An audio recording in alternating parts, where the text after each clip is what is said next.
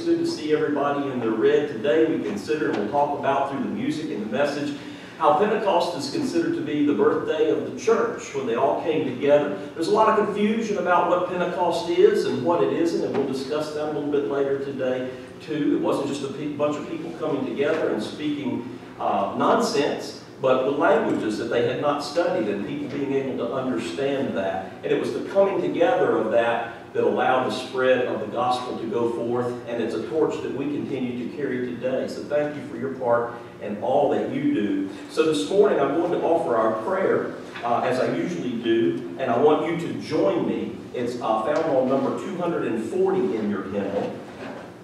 And I'll ask that you read the bold print in the prayer, and I'll read the lightened print, and we'll conclude there together.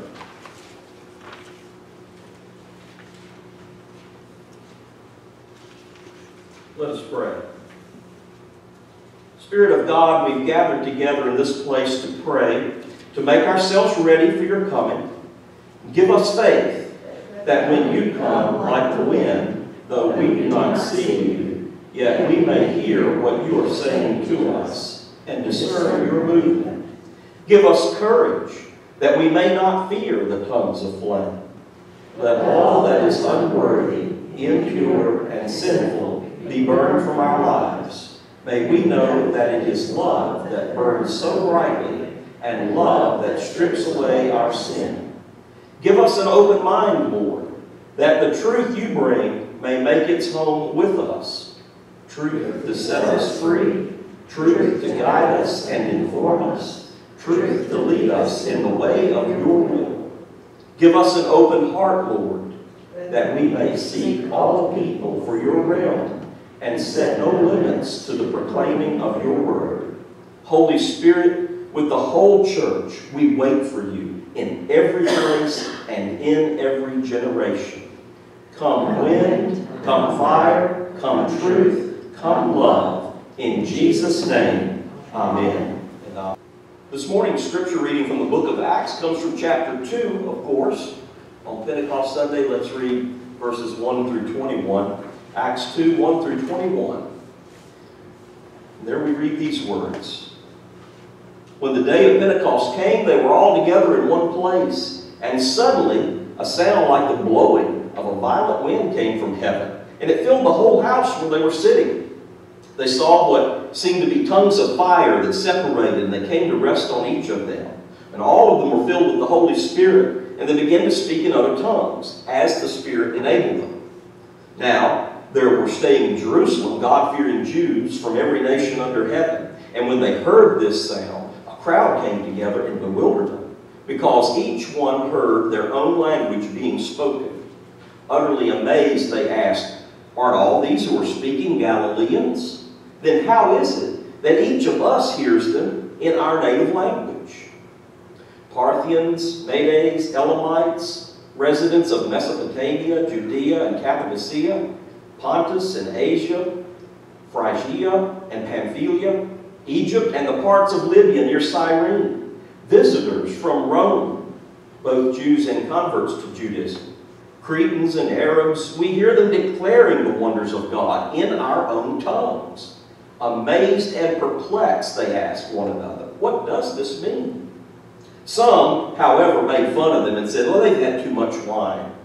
Then Peter stood up with the 11, and he raised his voice and addressed the crowd. "Fellow Jews and all of you who live in Jerusalem, let me explain this to you. Listen carefully to what I say. These people are not drunk, as you suppose. It's only 9 in the morning. No, this is what was spoken by the prophet Joel. In the last days, God says, I will pour out my Spirit on all people. Your sons and daughters will prophesy, your young men will see visions, and your old men will dream dreams. Even on my servants, both men and women, I will pour out my Spirit in those days, and they will prophesy. I will show wonders in the heavens above and signs on the earth below, blood and fire and billows of smoke. The sun will be turned to darkness and the moon to blood before the coming of the great and glorious day of the Lord. And everyone who calls on the name of the Lord will be saved." The word of the Lord. Thanks be to God. Remembering those that we just mentioned and shared together with our church family, and those who are in print on our bulletin, and some who have been there for quite some time, let's continue to remember those in a thought and mode of prayer as we sing our hymn of prayer, Sweet, Sweet Spirit. We always sing this one through. It's so short, we sing it through 2 times. So Sweet, Sweet Spirit, number 261 in your hymnal.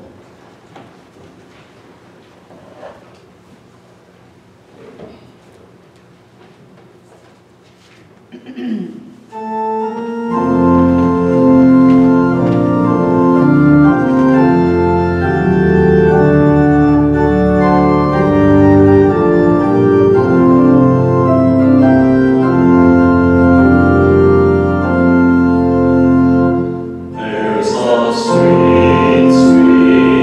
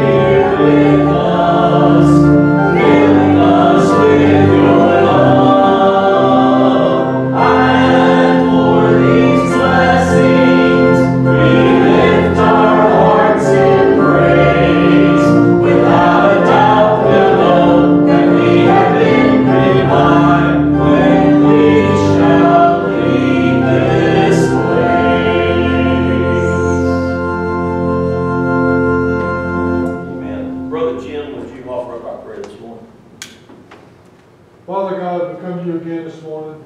Again, grateful to be in your house of worship this morning, Lord. We thank you for this beautiful day. Lord, this morning, a special prayer for those that are sick this morning that can't be with us, that would love to be here with us. Those that are traveling, and those that may have an excuse not to be here because of the traffic this morning. Whatever reason, Lord, we have to reach out and bring them back to us, Lord. Lord, this morning I pray for our country. Our country, as I've said before, is in dire divide, dire distress. Another shooting I just heard about a while ago. It's happening all over our country, Lord.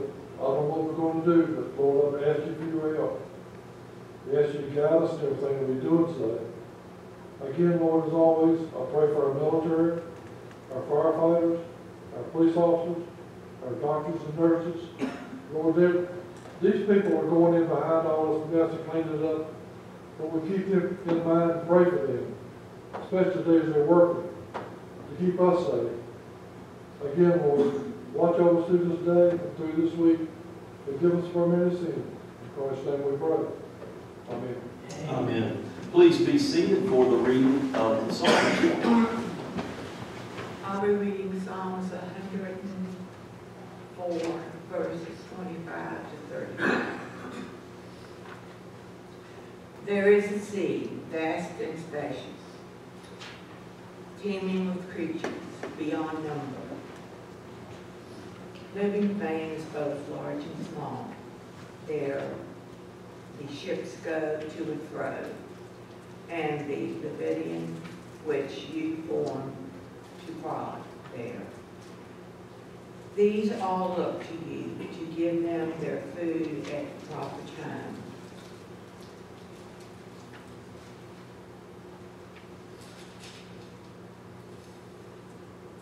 When you give it to them, they gather it up. When you open your hand, they are satisfied with good things. When you hide your face, they are terrified. When you take away their breath, they die and return to the dust. When you send your spirit, they are created. When you renew the face of the earth, may the glory of the Lord endure forever. May the Lord rejoice in his works. He who looks at the earth and it trembles, who touches the mountains and they smoke. I will sing to the Lord all my life. I will sing praise to my God as long as I live. May my meditation be pleasing to him as I rejoice in the Lord. But may sinners vanish from the earth and the wicked be no more. And this is the word of the Lord. Thanks be to God.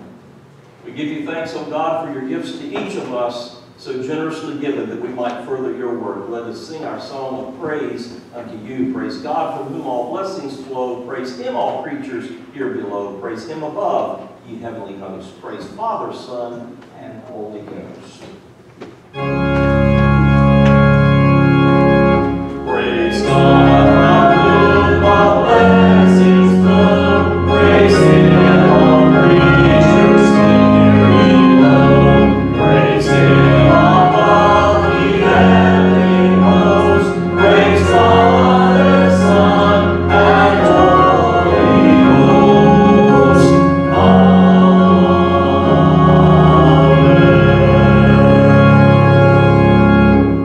Sister Connie. Dear God, we ask your blessing on this space, building the church, the children's of your kingdom on this earth, for the wisdom to use these gifts for that purpose. We ask these things in your Son's name. Amen. Please be seated for the New Testament reading this morning, coming from the book of Romans chapter 8, verses 14 through 17. For those who are led by the Spirit of God are the children of God. The Spirit you received does not make you slaves, so that you live in fear again. Rather, the Spirit you received brought about your adoption to sonship. And by him we cry, Abba, Father. The Spirit himself testifies with our spirit that we are God's children. Now, if we are children, then we are heirs, heirs of God and co-heirs with Christ. If indeed we share in his sufferings, in order that we may also share in his glory. The word of the Lord. Thanks be to God. Preparing our hearts for Holy Communion this morning. Number 254 is our communion hymn, Breathe on Me, Breath of God, 254.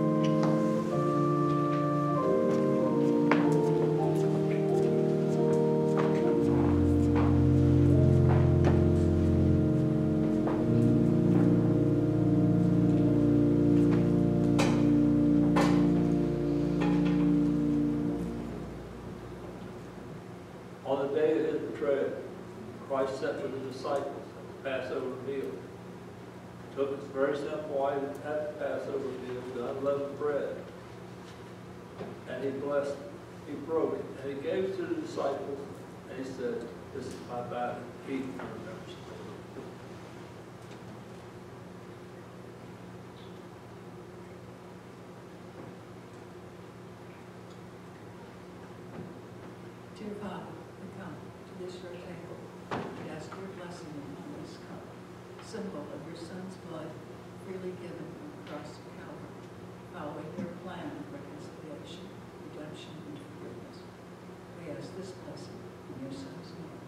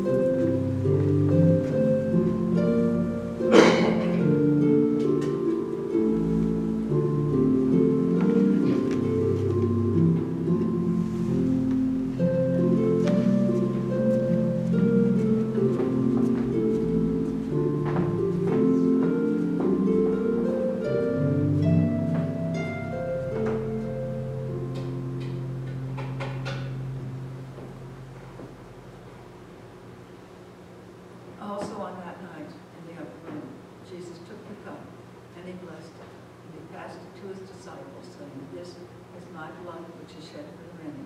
Take and drink in remembrance of me.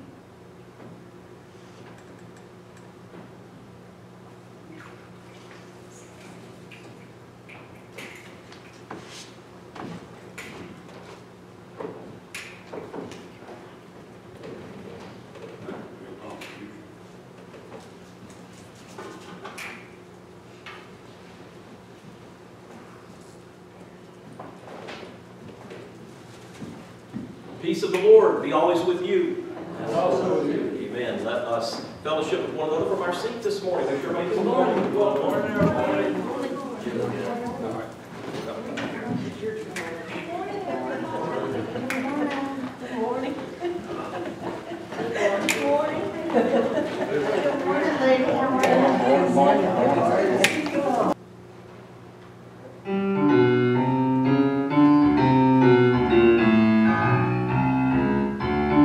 Give me that old-time religion. Give me that old-time religion. Give me that old-time religion, 'cause it's good enough for me. It was good for my brothers and sisters. It was good for my brothers and sisters. It was good for my brothers and sisters. And it's good enough for me. Give me that old-time religion. Give me that old-time religion. Give me that old-time religion, 'cause it's good enough for me. It's good enough for me. Every time I feel the Spirit moving in my heart, I will pray. Every time I feel the Spirit moving in my heart, I will pray. Upon that mountain I once spoke, out of His mouth came fire and smoke. Down in the valley on my knees, I ask my Lord, have mercy please. Every time I feel the Spirit moving in my heart, I will pray. Every time I feel the Spirit moving in my heart, I will pray. There ain't but one train on this track. It runs to heaven and runs right back. St. Peter waiting at the gate says, come on, sinner, and don't be late. Every time I feel the Spirit in my heart, I will pray. Every time I feel the Spirit moving in my heart, I will pray.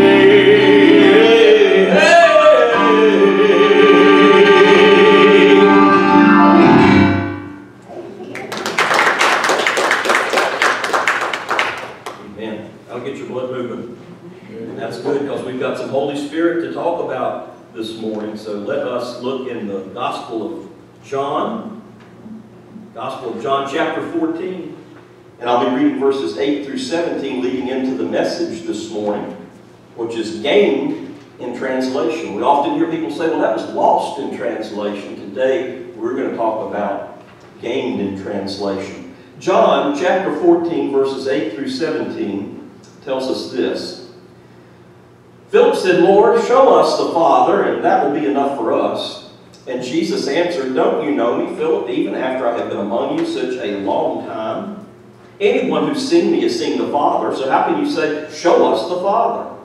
Don't you believe that I am the Father, in the Father, and the Father is in me? The words I say to you, I do not speak on my own authority. Rather, it is the Father living in me who's doing His work. Believe me when I say that I am in the Father and the Father is in me. Or at least believe on the evidence of the works themselves. Very truly I tell you, whoever believes in me will do the works I've been doing. And they will do even greater things than these, because I'm going to the Father. And I will do whatever you ask in my name, so that the Father may be glorified in the Son. You may ask me for anything in my name, and I will do it. If you love me, keep my commandments. And I will ask the Father, and he will give you another advocate to help you and be with you forever, the Spirit of truth. The world cannot accept him because it neither sees him nor knows him, but you know him, for he lives with you and will be in you. May God add the blessing and understanding to the reading of his word, and this is the word of the Lord. Thanks be to God. Let us pray just before the message. Father God, as we've gathered here as this small band of believers on this Sunday morning, first Sunday morning in June, on this Pentecost Sunday, Lord, we have sung and talked about and read Scripture about the Holy Spirit, now revealed to us through the words that are about to go forth, how truly important the Holy Spirit is in the life of any Christian. Help us, Father, to be attuned to what we're talking about this morning, the subject matter, and to hear it clearly. Father, we pray that you would remove from our hearts and our minds anything that would prevent us today from hearing what your Holy Spirit would say to us. We pray all of these things and so much more that escapes our hearts and minds at this time. And we pray it in Jesus' name, and all of God's children said, Amen. A hospital chaplain works with people from all walks of life. If they come in the hospital and you're the chaplain, chances are you're going to deal with them at some point, or many of them. All races, all nationalities, all cultures, all backgrounds. And a lady who I follow her writing, she's a chaplain in Massachusetts, and she wrote this in her blog. She said, I had one patient who only spoke Portuguese. And whenever I would make my rounds, she would start shouting at me in Portuguese. She said, if you've never heard someone shout at you in Portuguese, you're really in for a treat. She said, I had no clue what she was saying, but it was very loud and very forceful. And she said, to me, it was obvious that she was upset. So what I would usually do when I went into her room or past her room was just apologize, the only way I knew how, in English, and I would get out of there as quickly as possible. One day I went back, and the same thing happened, only this time, her family was around. And one of the family members also spoke English. And she saw my demeanor, and she said, do you know what she's saying? And I said, no, but whatever I did, I'm sorry. And then she told me, she said, no. She said, she's speaking Portuguese, of course, and our language can sometimes come across a little differently. And she said she was yelling joyfully about how glad she was to see her, because the old lady's eyesight was failing a little bit, and every time this chaplain would come in, dimly through her poor sight, she thought it was a relative of hers. So she would start yelling and rejoicing and proclaiming in Portuguese about how glad she was that she had come to see her and to visit her. So she said, after that day, I would always come in and talk to her as much as I could. And I understood now that though I couldn't understand her, she was happy. She said, I learned from that experience that translation matters. It can change everything. So today's story is about translation too. It's 10 days after the ascension, when Jesus left this world and the disciples are together trying to figure out what to do now that Jesus is gone. And all of a sudden that rushing wind with tongues of fire fell on them that we read about, and suddenly the disciples, all of whom were Galileans, were just speaking the same language. They were speaking languages that they had never known before. People from other places were nearby, it says, and they heard it and they could understand what they were saying. And they all said, how come we're hearing this in our own language? Some didn't even believe it. Remember, they said, well, they must be drunk. But Peter says, he gets up and looks and says, look, it's only 9 a.m. We're not drunk. Instead, something new has come and everything has changed. In the church, we call this day Pentecost, which is translated roughly to mean 50 days. So it's 50 days after Easter. That's hard to believe, isn't it? And we call that mighty rush of wind that came down the coming of the Holy Spirit. And we call this the birthday of the church. A lot of churches, I grew up in the Baptist church, and I'm not demeaning the Baptist church, but a lot of Baptist church doesn't like to talk about the Holy Spirit. It's something foreign to them. It's in the Bible, they know, but it's just one of those things. We don't talk about it. We don't express it. We never celebrated Pentecost. We didn't sing a lot of Pentecost hymns. It's just something that different denominations do different ways. But we call it the birthday of the church because it's the day when the gift of the Holy Spirit was given to the disciples, and we consider the church being born. I've always found it interesting because intuitively it may not make a whole lot of sense, right? If you stop and think about it, shouldn't Easter be the birthday of the church? After all, that's the day Jesus rose again and appeared to the disciples. Maybe we could even make the argument that Christmas should be the birthday of the church because it is Christ's birthday, right? Or maybe Maundy Thursday, when Christ tells the disciples to go out and love one another, that all-important mandate that he gave to love one another. Maybe that should be the birthday of the church.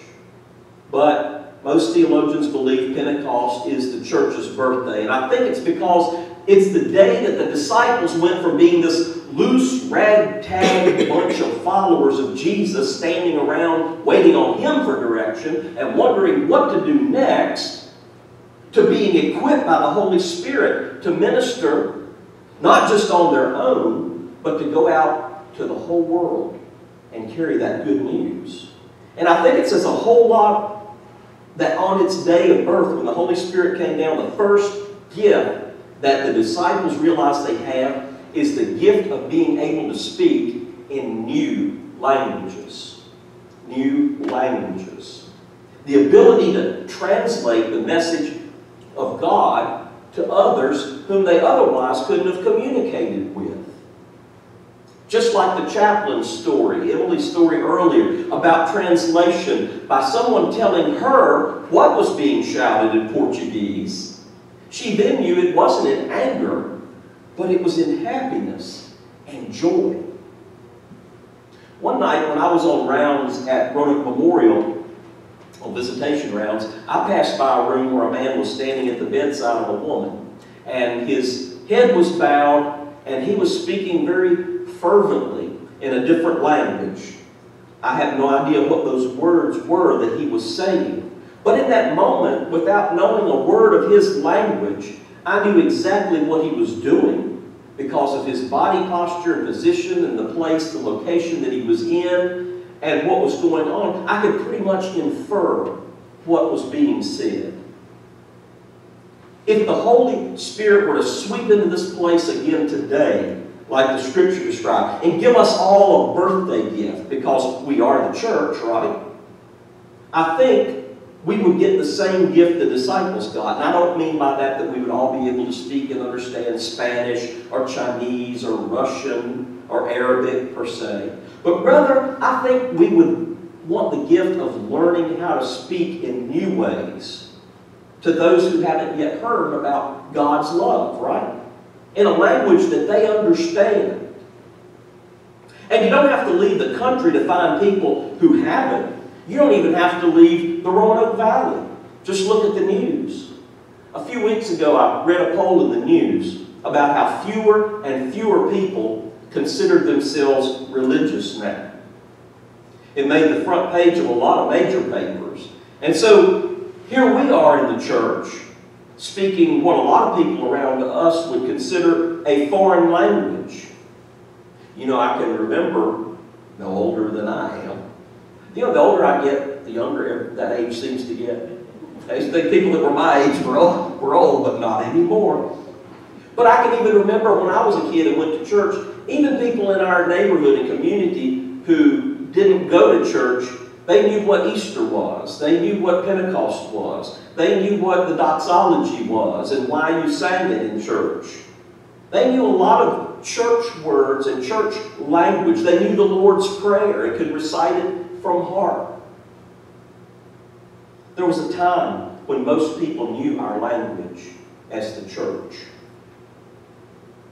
But they don't anymore. And that's something new to us. We find that foreign. Because we've always been here. Most of us, I look around in this room and see, I've grown up with you all. We we've always been in the church.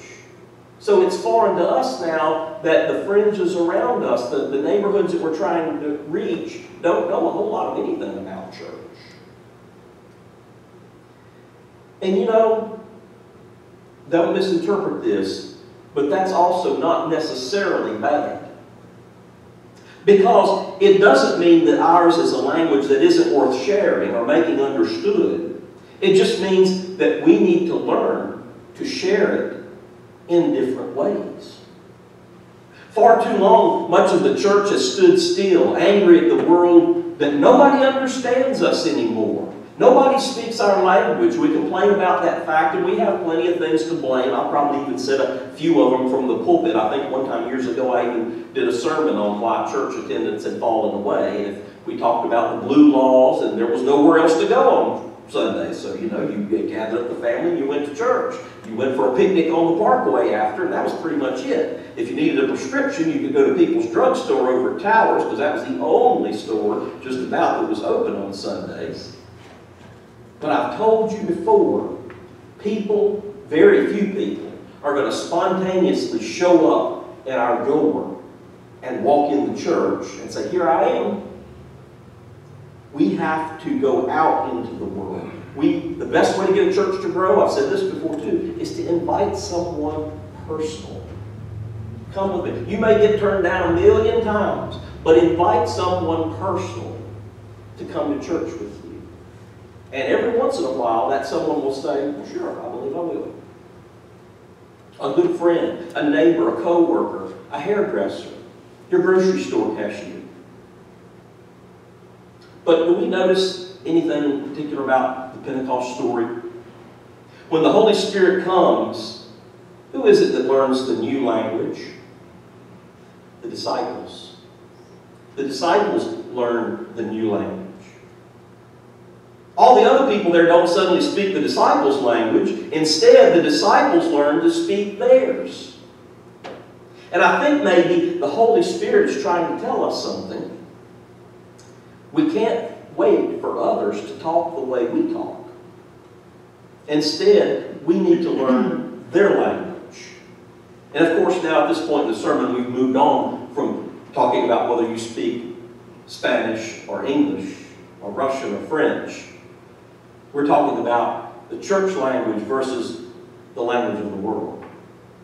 We have to learn what's important to those people. We have to learn to be able to communicate in ways that matter to them. We have to be willing to step out of our comfort zone and make the connections with those people. It's what the church is supposed to have been doing since its earliest days. And it's what we're still called to do today, in those small ways even. Going out into the world, befriending people, respecting them, loving them, caring for them, feeding them, clothing them. I've said my entire life, if you bring somebody and go out there and drag them into the church and they're hungry, they're not going to listen to one hymn. They're not going to listen to a word that comes out of our mouth because they're hungry. But what if we feed them? What if we do like this church and support the rescue mission and feed their physical hunger? And then we were to offer them God's word. They might be more apt to listen. We have to be willing to do those types of things. And more importantly, we have to have something to say when we're trying to speak their language. Gone are the days when people come to church out of obligation, and I think that's probably a good thing. Because what that means is that people coming through our doors are looking for something deeper. They're looking for a community to connect with, friends that they can share things with that are going on in their lives, people to lean on in their time of need. And more than anything, they're looking for a spiritual connection. The Holy Spirit is what we in the church have to offer them. Christ has gone away. He's seated at the right hand of God the Father right now, making intercession for us. But He told us before He left He would leave us an advocate, someone who was always there with us, that being the Holy Spirit. So that's what we have to offer the world. We as Christians believe that God speaks to us and leads us and guides us through the Holy Spirit. It's our companion and our guide through life. It's what gives us comfort when we need it and courage when we're done being comforted and are ready to step out and make a move for the Lord. Jesus called it the Paraclete, which means, as I said earlier, advocate or helper. The Holy Spirit is our advocate and our helper. I mean, why wouldn't we want to claim that and share it with others, right? And so, on this Pentecost, on this birthday of the church, you and I, right here today, at First Christian Church of Vinton, we can make a choice. Because Pentecost didn't just happen 2,000 some years ago and stop. It happened still.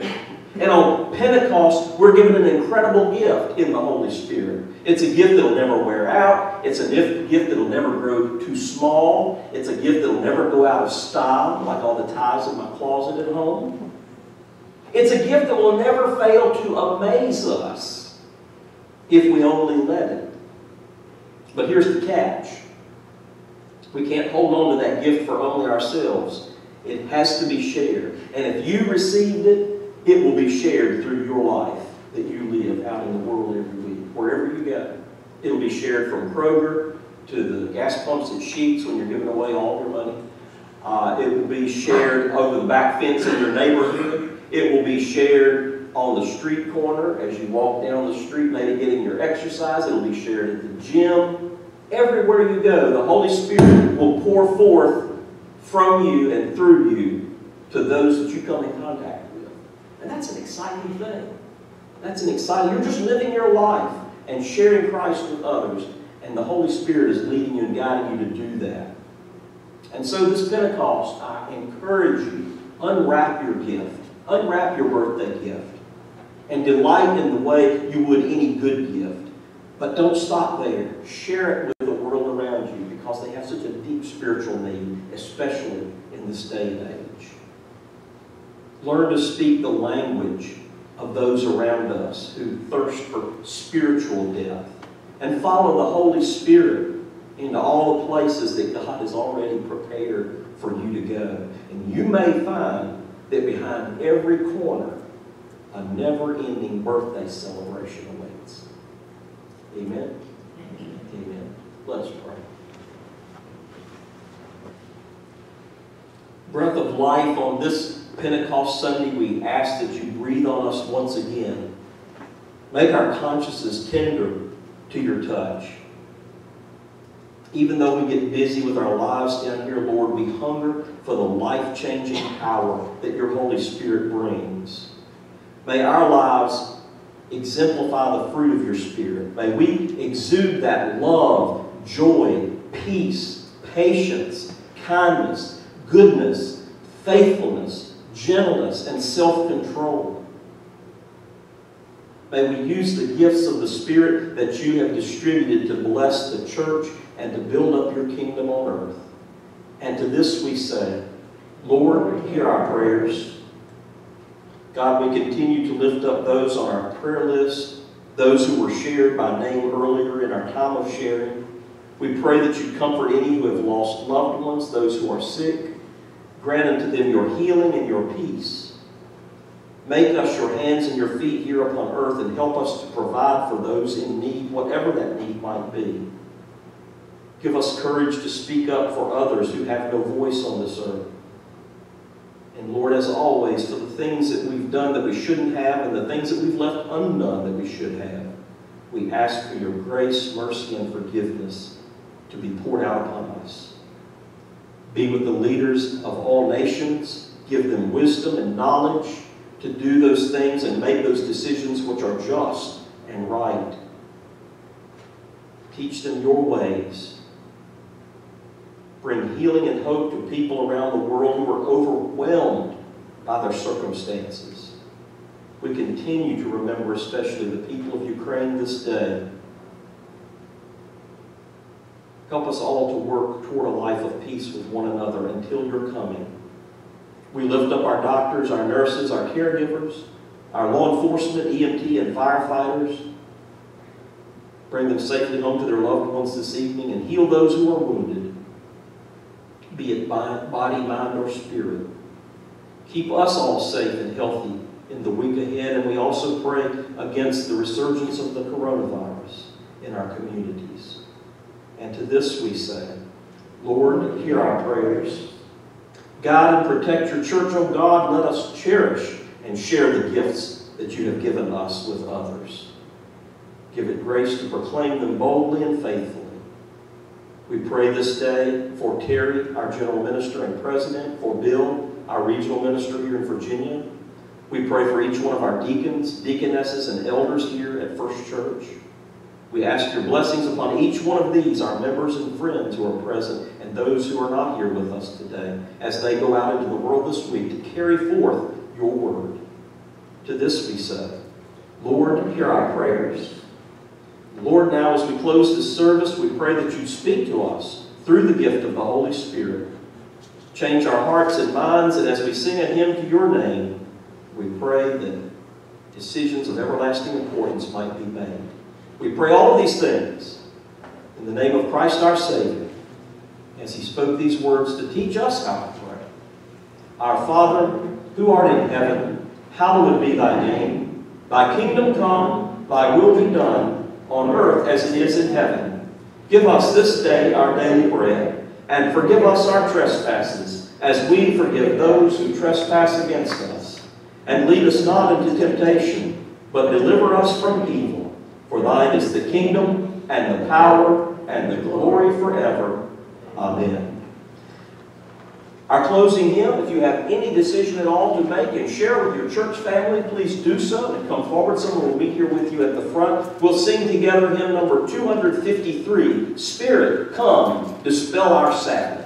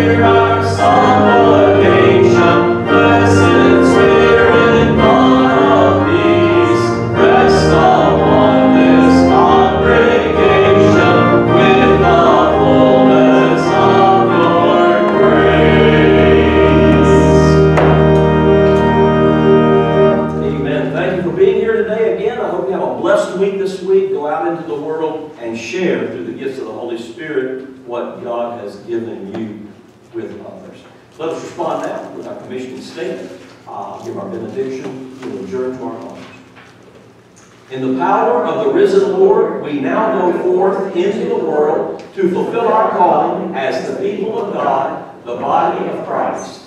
Go in peace, love and care for one another in the name of Christ, and go out into God's world filled with the spark of the Holy Spirit. Let love guide your actions, and listen for the Spirit of truth. Spread the peace of Christ and remind everyone you meet that each one is a beloved child of God. Amen. God bless you. Have a great day today. Love you all. Yes.